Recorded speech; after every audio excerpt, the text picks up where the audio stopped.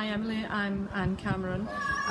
We started this Harmony and Health initiative as part of Healthier Fleetwood last September with the first sessions in Marine Hall.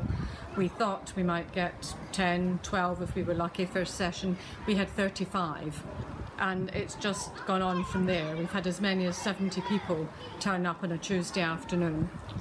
And it's been so successful that we've started another group on Tuesday mornings who meet in the Little Theatre at Thornton, and we're regularly getting about 40 people there every week.